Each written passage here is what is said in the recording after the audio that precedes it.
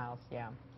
It's that time of year again. Entertainment, rides, games. We love it. We're talking about WTAE Summerfest going on at Kennywood. Pittsburgh's action weather meteorologist Ray Petelin, though, has already made a little trip to the park, taking a ride on the Thunderbolt with a lucky fan.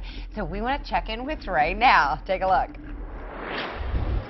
All right, we're here with Patty Brennan, one of our Summerfest contest winners, and today we get to ride what I think is the coolest named ride here in the park, just because I'm a meteorologist, but the Thunderbolt. But this one's one of your faves. This is my absolute favorite ride at Kennywood, is the Thunderbolt.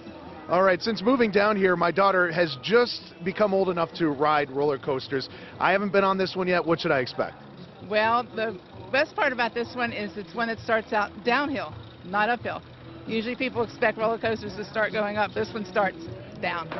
So, and then, of course, these two turns right over here are great. All right, let's go take this one for a spin. Okay, sounds good. Now you're not going to have to hold my hand, are you? All right, you guys. You ready for this? I'm ready. Here we go.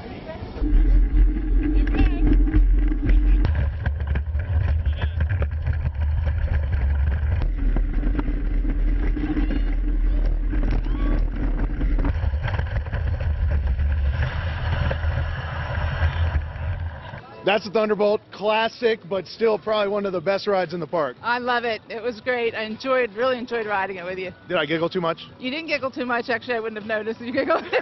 I was having too much fun. And that was the first time you put your hands up. First time I put my hands up. I had to do it for you. It feels good. Yeah. Feels good. Now what's next? Potato patch fries? Oh, no, not yet. Not yet? Not yet.